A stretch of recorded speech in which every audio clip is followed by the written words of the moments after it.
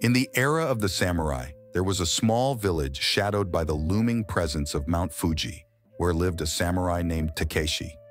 Takeshi was not just any samurai, he was a Ronin, a masterless samurai, who had lost his lord in the turmoil of the Sengoku period, a time when Japan was rife with conflict and the air was thick with the thirst for power and territory.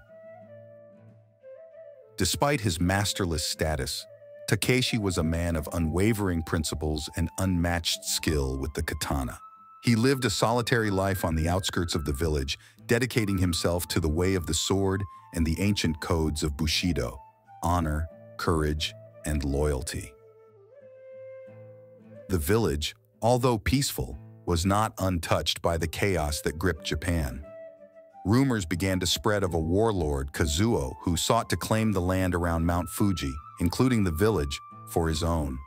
Kazuo was a ruthless leader, feared by many, whose ambition knew no bounds.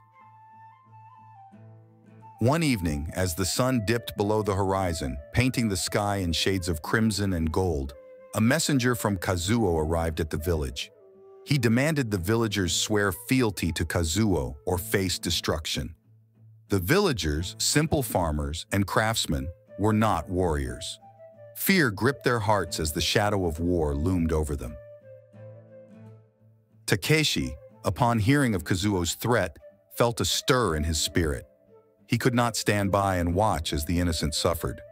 That night, under the blanket of stars, he knelt before the shrine of his ancestors and prayed for guidance.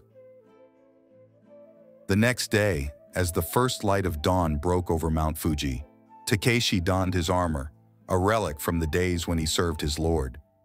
He took up his katana, its blade gleaming in the morning light, and made his way to the village center.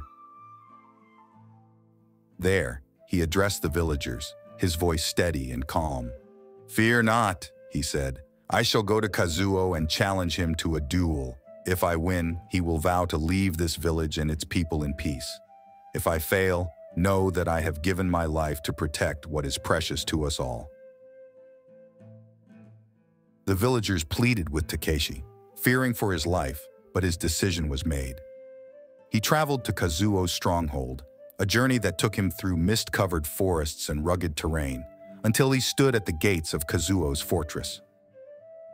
Kazuo, amused by the audacity of the Ronin, accepted the challenge. The duel was fierce, a dance of steel and skill, watched by the warlord's men and the spirits of the ancestors.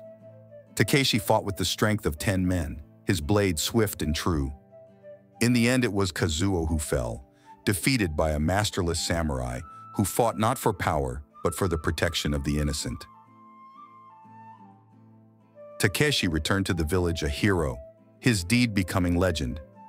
He continued to live by the way of the samurai, guarding the village that had become his home, a beacon of hope in an era marked by war and strife. And so, the legend of Takeshi, the Ronin of Mount Fuji, lived on, a story of courage, honor, and the unwavering pursuit of justice.